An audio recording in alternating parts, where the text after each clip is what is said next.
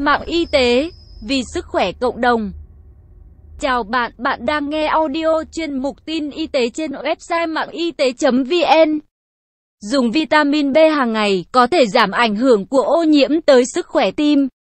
Nhiều bằng chứng cho thấy hít thở không khí ô nhiễm có thể gây hại cho tim.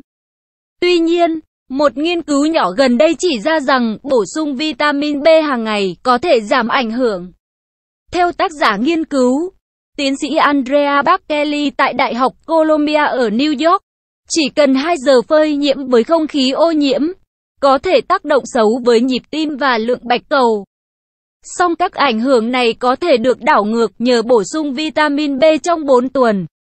Nghiên cứu gồm 10 người khỏe mạnh, không hút thuốc lá, tuổi từ 18 tới 60, được dùng giả dược 4 tuần trước khi phơi nhiễm với các bụi nhỏ trong không khí trong vòng 2 giờ.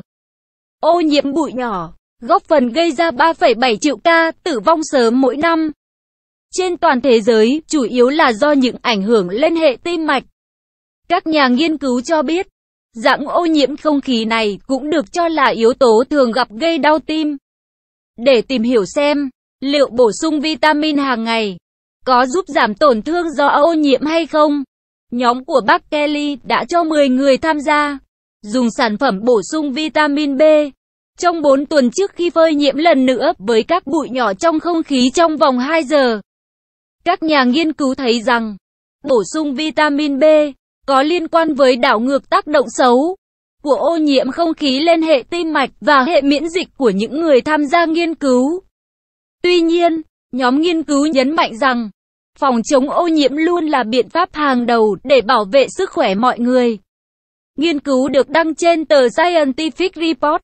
Bác sĩ Phương Liên, theo UPI. Nội dung bài viết đến đây là kết thúc. Nếu bạn có thắc mắc, câu hỏi gì xin hãy chia sẻ bình luận bên dưới bài viết này. Mời bạn hãy đăng ký kênh Mạng Y Tế, chia sẻ bài viết này tới bạn bè và theo dõi thêm những audio tiếp theo. Hy vọng bài viết này sẽ đem lại cho bạn nhiều điều bổ ích. Chúc bạn luôn mạnh khỏe.